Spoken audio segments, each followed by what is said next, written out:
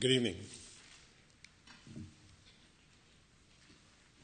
On the archive, my name is Chris Henderson. I'm the president of Lumos Energy, and I act as clean energy advisor to First Nations, Métis, and Inuit communities from coast to coast to coast across this vast and magnificent land. And I'm also the author of a recent book called Aboriginal Power, which is why I'm here to speak to you today. On the walls of the Archives of Ontario is this magnificent cartographic image. It's the map of David Thompson, explorer extraordinaire, who worked for the Northwest Company and traversed around across Canada. This map is an image about the resources that we have in this country, renewable resources, wind, hydro, solar, biomass, and geothermal, that we can tap into and there is a demand for. And that demand will be satisfied only if First Nations, Métis, and Inuit communities in this country share in the bounty of the renewable resources on their traditional territory. And they should. Of the 100 poorest communities in the country, 92 are Aboriginal.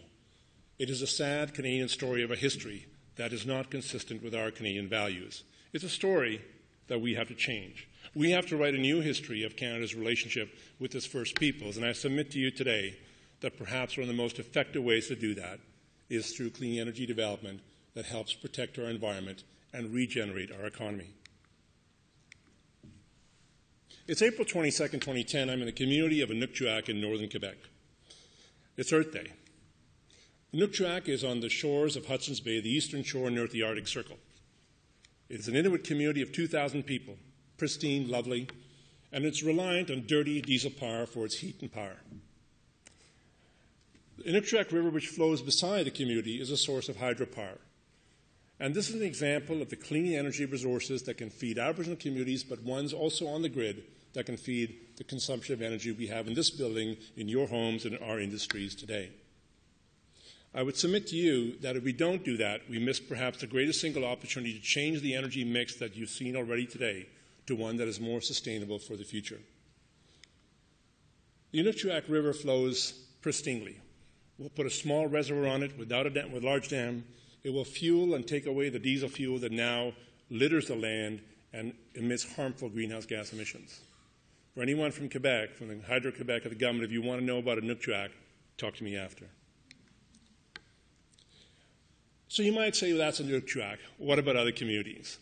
What's amazing is that we have gone to 0 to 80 in the last decade in Aboriginal clean energy across this country. In every province and territory, there are Aboriginal communities which own parts of clean energy projects on their traditional territory. Projects that not only supply cleaner power for us, but also are economic value generators for themselves. And they go on and on.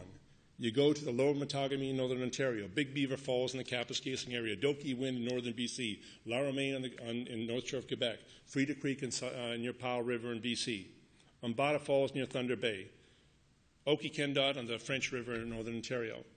There are questions about how these projects are developed in a clean, green, and sustainable way, and Aboriginal Power talks about that, how they're doing just that, because if Aboriginal people are co-owners in the livelihoods of sustainable resources, they will take the stewardship that their generations and elders have given them to make sure it's generated and used wisely, and the environment, habitat, and fisheries protected.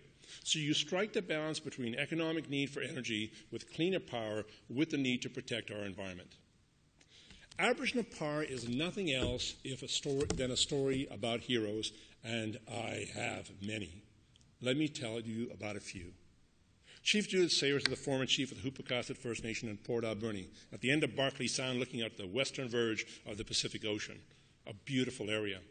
They found a small run-of-river hydro project called China Creek. They developed it 10 years ago. It's now fully paid for. It generates about $500,000 of revenue for their band every year. Revenue channeled into health and social services, into education, and into economic development, building a sustainable prosperity platform for that community. And there are 80 to 140 communities doing that across the country today. Over half are built, half yet to be built, and well on their way. It is a story of regenerating Canada and regenerating our energy future. This picture of the three headresses of the Painan project, Chakasta Patient, James Smith, and the Peter Chapman First Nation, in 171 years after they were pushed together by the Government of Canada in one reserve, they have never even though they've intermarried and play baseball together, they have never done anything economically together in almost 2 centuries until today, when they're developing a hydro project called the Payman Project on the Saskatchewan River. So clean energy is not just a forger of a regeneration between Canada and its First Peoples, but among First Peoples as well.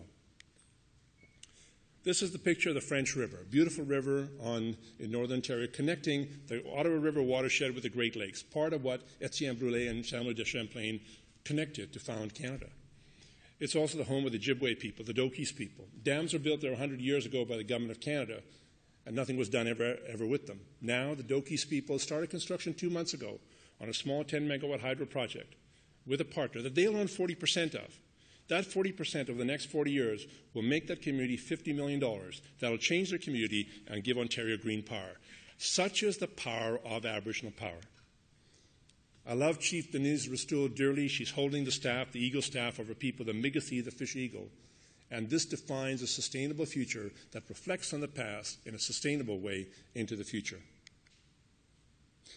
My chief-born planners of the Sauk First Nation on Vancouver Island wanted to go through a sustainable development process with his community.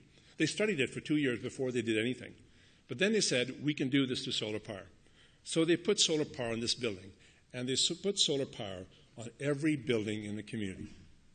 50 buildings across the community that are generated with solar power that is now changing the complete energy mix of the community, employing those gentlemen who happen to be on the cookhouse shack, which dries the salmon that is beautiful to eat.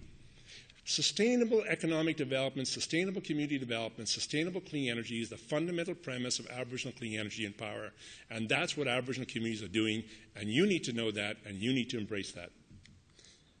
Peter Kirby is in the from Athlin, the Tracker River Tlingit First Nation. They want to do a small hydro project to replace diesel power in their community up near the Yukon border. Peter tells the story about he started working part-time, then full-time, then in the evenings, then the weekends.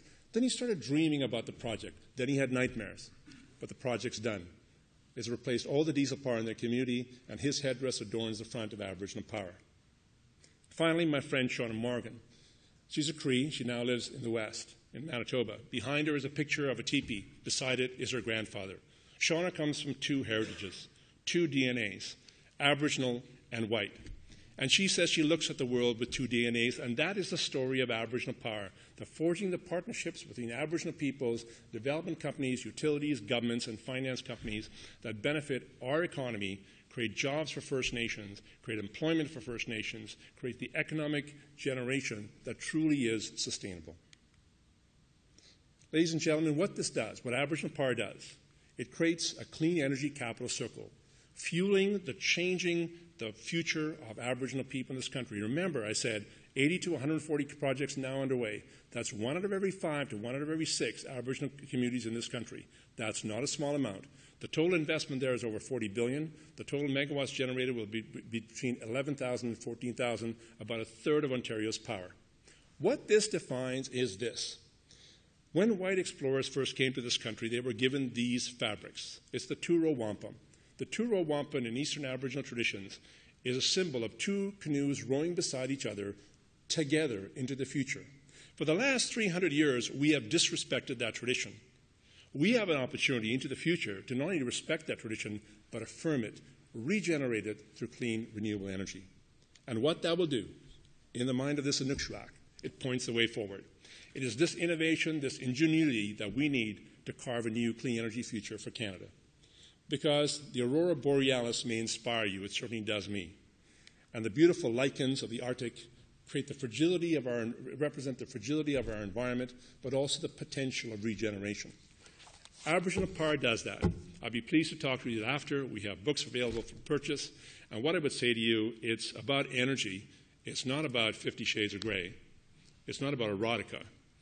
But we all know the best orgasms are in the mind. This will tempt your mind and your heart. Thank you.